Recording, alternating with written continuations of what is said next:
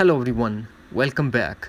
If you want to change the color of battery icon on your iPhone in any iOS version, then do the following step. So without wasting any time, let's get started, and before start, please do like, share and subscribe. Now what we have to do, we have to launch settings. We are not going to install any third-party app.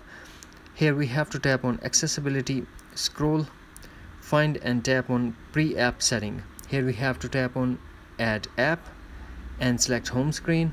Now tap on home screen, scroll and tap smart invert. Now select on and your battery icon color will be changed.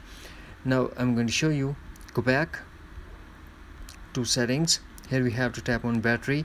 When you enable the low power mode, you will see the battery icon color change to blue. That's it.